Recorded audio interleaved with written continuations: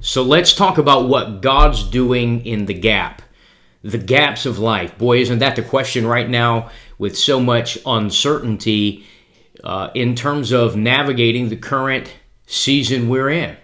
So I'm thinking about Psalm 23, and I want to read a couple of quick verses out of that passage, verses 3 through 5, drop something on you, and give you some meat to meditate on, because I believe that when we go through places of uncertainty where we lack clarity, it's a lack of clarity that emboldens and amplifies the voice of our fears. So watch this, Psalm 23:3. It says, He renews my life, He leads me along right paths for His name's sake.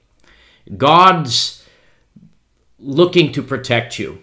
We've been talking in the last season about how the covenant of God keeps us. God says in Jeremiah 29:11, I got good plans for you. I'm bringing you into a healthy place, into a wealthy space. I've got good plans, and the uncertainty changes nothing. Man, we got to get to a place where we can grasp that. And so we can grasp it by faith, but you know this well, that you can have faith, and while you're moving in faith, your fears are still talking. So watch what David says. He says, He renews my life, He leads me along right paths. God is guiding you directly. He's setting you up for success, not failure, for well-being, not harm, for flourishing, not diminishing. I want to drop that on you today. God is setting you up to flourish and not diminish. So he goes on to say in the next verse, so he says in verse 3, He renews my life. He repairs me. He refreshes me. He restores things. God's a recovery specialist. God specializes in restoration. And so he said, so much so that even when I go through a valley of shadows, verse 4, I won't be afraid of danger because I know He's with me. His rod and staff comfort me, and He prepares a table before me in the presence of my enemies. He anoints my head with oil, and my cup overflows. Again, take that phrase, flourishing, not diminishing, because that's the word that I have for you today. So maybe you are in a valley of shadows. That's that place where you're really breaking through into something brand new, but because of the darkness, and that word shadows means darkness or deep darkness, we can unpack it to mean a lot of things. It can mean you're in a dark place in your life, a dark season. It can be a short moment, when fear suddenly hits your mind, it can release darkness against you, dark mood, dark emotion, dark thoughts.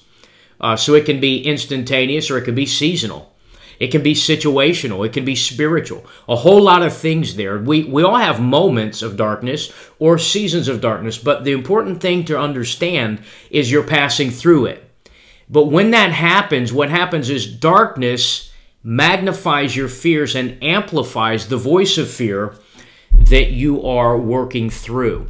And so the key to remember about uncertainty is that it's not a sentence. It's a place you're passing through. And I really sense to encourage your heart with that today, to understand that you are passing through uncertainty. You're not going to be owned by uncertainty. The uncertain things you're facing right now are not going to dictate your outcome.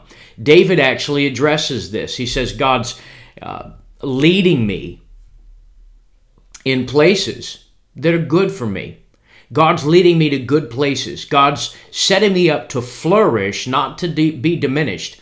But what uncertainty does is it makes us fear that we are going to be diminished.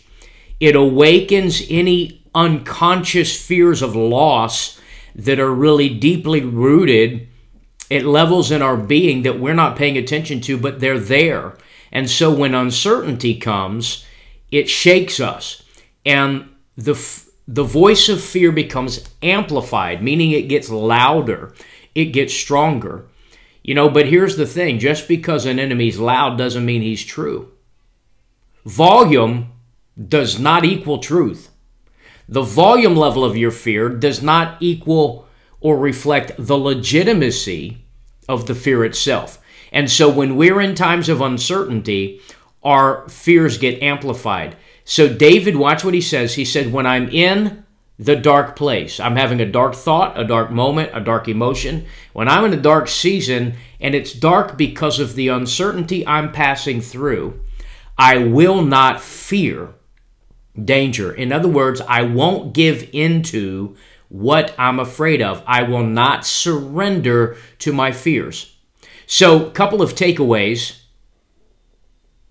as I think about this. One is, when we're in a time of uncertainty, and by the way, remember that the Jewish day, the context of the scriptures, is new days always begin in darkness. As the sun goes down, a new day shows up. So the less you can see, the more legitimate a new beginning is.